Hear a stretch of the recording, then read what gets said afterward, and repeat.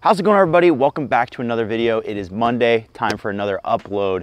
Now today, just be wary, we are just really deep diving into an ambitious venture into disc golf science as we knew it before. Today we will be testing the disc golf community norms when it comes to practice rounds that we've all been following like robots for years and years and years. If you've been around this game long enough, I'm sure you've had somebody tell you at some point about playing a putter-only disc golf round. Usually the purpose of this encouragement is to get you to A, learn how to throw your form better by just simplifying it and using one disc, or B, learn how to manage a course better by simplifying it and using one disc. But when they tell you to play this one disc round, they always say putter, and putters are boring. Personally, I couldn't see myself doing an entire video just using putters. So I asked myself the question, I thought to myself, I pondered, if you will, why are we always doing these putter-only rounds? I've even seen mid-range only rounds sometimes, and why don't we get out the 13 speeds? So today, my thesis is driver-only rounds are the new thing. What I've done here is I've brought myself out to Independence Park, arguably the most challenging course in this area, probably second to New London, but more trees here for certain. I've got 3 13-speed drivers. Well, either 12 or 13. I've got 2 Raiders and a Hypercane. The idea here is overstable, middle stability, understable. Because here's the thing, the idea behind a putter-only round, a lot of times, at least on the course management side of things, is you're learning to play the safe shots, lay up a little more, and see what that does for your game. But here's the thing, sometimes you gotta throw aggressive shots in this game. So the idea behind my round, the driver-only round, my patented driver-only round here, is you gotta play aggressive the whole way through. We're practicing the aggressive shots. You got speed in your hand. So I'm gonna loop this course and we're just going pedal to the metal. The goal here is to prove once and for all that driver-only rounds are superior and certainly not a bad idea. I'm starting out on what I believe is hole 12 now at Independence Park. I'll probably play through 18 and then maybe loop on like holes 1 and 2. We'll just see how things work. But the goal here is to try and stay as close to par as possible. Because yeah, I don't have my putters and approach disc, so I might be at a tiny disadvantage when it comes to within 100 feet of the basket. But let's be honest, I'm not exactly an ace with the putter anyway, so it probably won't matter. We're just gonna be ripping shots out here and we're gonna see just how well we can score. Because here's one thing I do know, is that drivers go further than putters. Can't argue with that. All right, so our first hole, hole 12 here, par 4, we gotta get down to the bottom of that hill. It goes directly right. There's a little bit of OB once you go right, and it's kind of like a surrounded green situation. Now, normally from this tee, I might just try and throw a mid-range and just throw it to the bottom of the hill, but it's not the point of this round, okay? This round, I'm trying to throw a forehand further than I've ever thrown a forehand in my life and get around the corner. But it forces me to try, you know? Maybe I'm gonna realize something. Maybe I have a 400-foot forehand. It's been there all along. Did I warm up? No. Oh my gosh. Ow. Ow. This is my flippiest Raider. Just keep that in mind when it doesn't flip over. Oh, I did flip it over. Drivers only. They kick right back into the fairway every time. Hey, you know, disc golf can be so fluky sometimes. You might as well just throw it as hard as you can and wait to kick back into the fairway. Now we're in perfect position to hit it around the corner. We got our middle stability Raider here. Perfect. I was actually quite good. Forehand might be alive today. Absolutely perfect setup shot. And here's the thing, people. Some would argue that the putter-only rounds are helping you practice your touch. You need a lot of touch. Well, I would argue that throwing drivers from 100 feet out, 13 speeds, mind you, that's the real way to practice touch, because you got it. And here's the thing as well. If you're going to throw a bad shot, it's a bad shot. You know, the driver just gets you there faster, and that's efficiency. Jump putt with a 13 speed.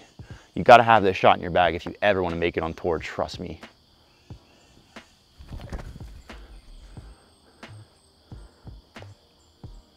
I mean, it's just, here's the problem, folks, is I'm gonna buy into this without trying. I mean, that's just the easiest par you'll ever take on that hole. It's not an easy hole per se. I mean, we might shoot a course record. All right, on to hole 13, we're rocking. Got a par to start today. This hole is 370 feet, I think. Just gotta rip a forehand through that gap. I haven't played this long tee in a while. This is a pump. I don't know if I can get there, but today I can. Drivers only.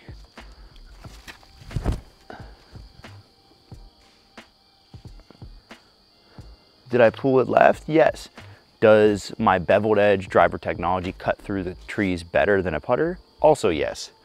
So that might have gone pretty far. Just a chip up and down from here. Not really a big deal at all right here. Maybe I'll throw it in.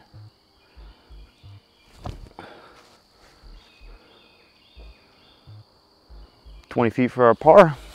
The par train is the goal here. We're gonna make some birdies too, maybe. Let me know if y'all have ever experienced this effect, but for me, whenever I throw a putt with the driver, and that's not often, I like become such an amazing putter because it's so unfamiliar that my body like kicks out all the bad habits and I just rely on muscle memory.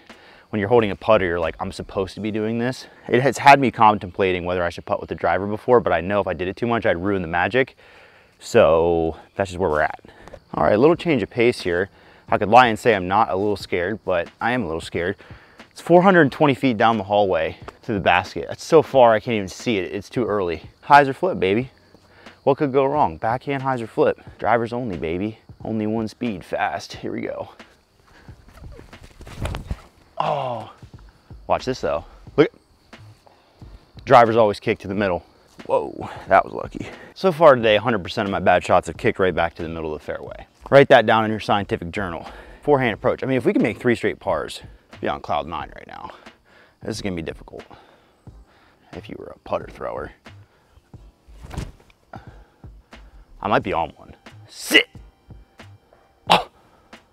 I mean, it just hit a rock and stopped right next to the basket. There's something going on this course, something very special going on this course. I might have to stop talking about it. It's like a no-hitter in baseball.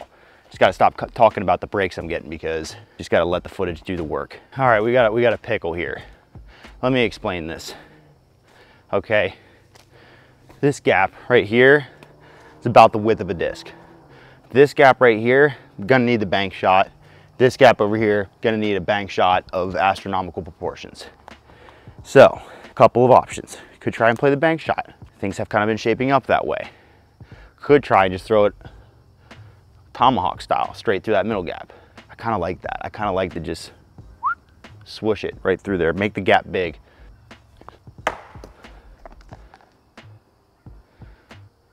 I don't even know why the tree felt the need to be that loud. That was not that hard of a throw. Okay, I think we're fine from here. Disappointed, to say the least, that we lost the par streak there. Pretty close to the basket. Some would say bad course design. I wouldn't say that, some would say it. Gonna need a birdie now. Okay, hole 15 is alleging 240 feet. It's just not. Misplaced the tee sign or something because this hole is at least 300. I've never played from this back tee because this hole is kind of newish, but I think I have to hyzer flip it through that right gap. I mean, this is a perfect example of, I would never be throwing a 13 speed here, but like today, it's gonna work out. It's gonna all work out. Just gonna throw it fast, leave your worries in the past. That's the motto of this video. Look at that, beat the trees. It beat the trees. Oh my gosh. I can't tell if I got far enough, but that's not too bad. See, I kind of short armed that, and had I thrown the normal disc I would throw in that hole, probably wouldn't have got this close. But here I am, 35 feet. Easiest thing ever. For birdie, are you kidding me? Back to even par? Haters would hate that. Should have thrown my straighter 13 speed. So that comes down to too lazy. Yep, should have thrown the straighter one. Yep, no problem. Just another par. We're just making pars. You know, there's nothing wrong with par, ever. Never, ever, ever. Okay, you can see the tee sign and frame there, but we're playing a 560-foot par 4. Probably the hardest hole we'll play yet in this video and for the remainder of the video. So if we can get out of this one alive, we're in great shape because that gap is terrible. And honestly, I would normally punch this through with something slower, but today I'm going to blow up the gap with the 13 speed. Just blow it up. The shot is going to be so low, you might see sparks come off the ground. Oh, I hit it. Turn.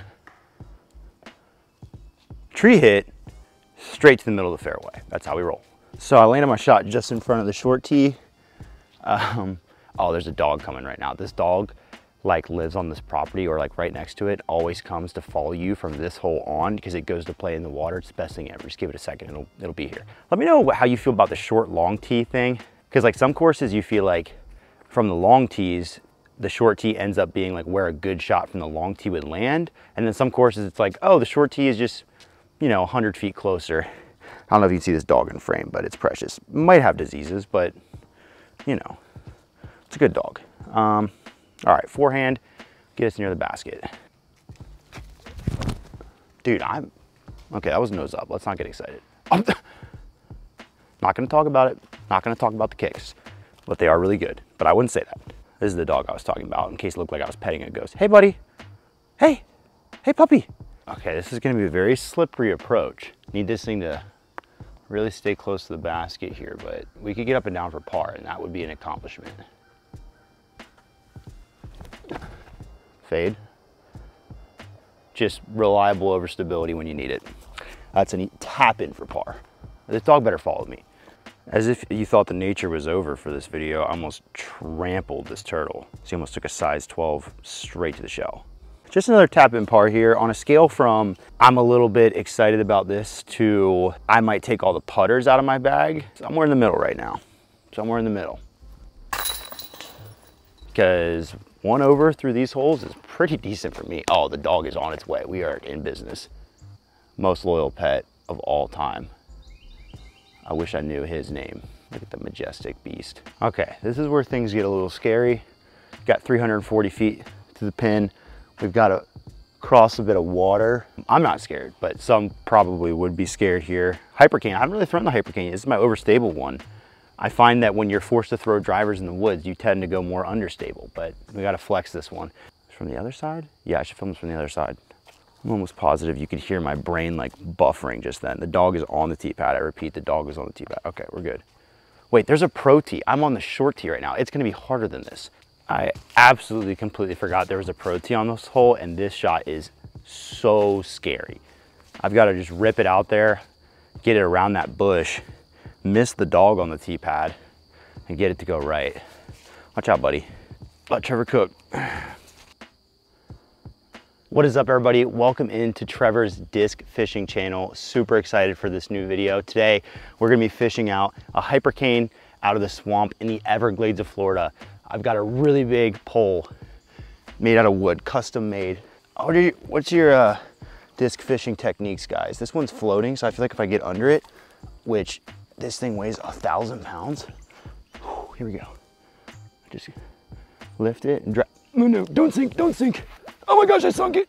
Oh my gosh, we are in a very bad situation. I got it. That was a key swipe right there. If you drag it under that loose sediment, she's a goner. Sometimes you gotta wait a little bit for the sediment to settle. That's why they call it sediment. Oh, I definitely hit it. We definitely made contact. Oh, there she is. Come here now. What am I touching right now? Poop? How did I choke that? Whereabouts currently unknown right now. I need polarized glasses. I mean, we switched strategies now to drag the stick and pray, because this thing is not showing itself. Hey dog, can you go in there and find this for me? It's orange. Pretty devastated. Couldn't find the disc. Absolutely fumbled it. It was floating on top of the water like 5 feet away. That was an all-time bad play. You know, I'm gonna be at this course later today. Maybe the dirt will settle and it'll come back to me. Maybe not, maybe that was meant to be. But crazy how quick things can change. Got an even longer water carry here, so things could get morbid pretty quick. Hole 18, I tapped out my bogey, you sickos. I bet you wanted to see me tap out my bogey, huh? I tapped it out, I didn't film it, I was grieving. Hole 18 is a par 4, 560 feet. I gotta get across, and then I gotta get over. And I probably gotta deal with water twice. The most stable thing I've got left. Thank goodness. That was pretty nice. What is that? What is that? The dust has settled. The game is back afoot. Oh my gosh. All right, it's time for redemption. Here's the crazy thing. Either this is a different orange disc or something wild happened, because this thing is way further right.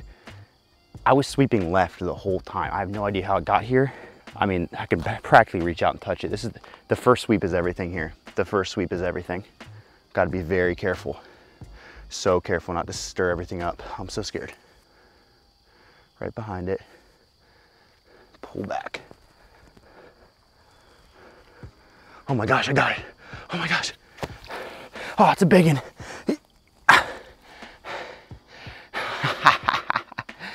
Oh my gosh, I thought I lost it again. Wow, that was a rush. Thank you so much again for watching Trevor's Disc Golf Fishing. This one, oh, still jumping a little. This one is going on the wall for sure. See you next time.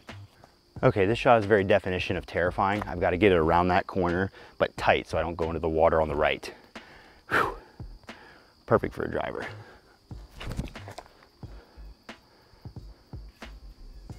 I might have gotten a little scared of that one. Might have. Not sure if you can see that, but I punched out. All right, final putt of the day.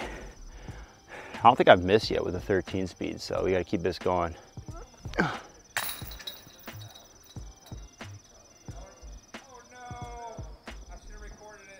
Unbelievable.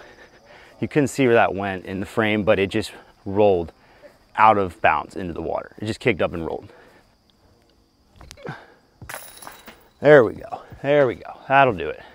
All right, I think we actually learned a few things today. I'm not gonna lie. This video started out as kind of like a funny sort of bit almost, but like kind of experience. It's one of those things where I was like kind of curious to see how it would go, so I just played it off like it was a bit as an excuse, but it kind of worked out. Here's what I will say.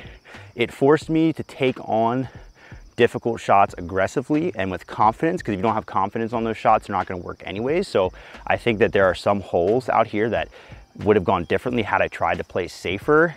That might be the only lesson learned out here. I don't know. There might be something to this 13 speeds only thing. Give it a try. Should we do a 13 speeds tournament like the Ace Race things and the Circuit Challenge and all them? We'll call it the Need for Speed. Go fast or get last. That's what we'll call it.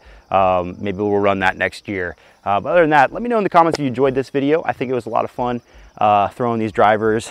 Shout out to the Hypercane, did recover it. That was a big morale boost for the video.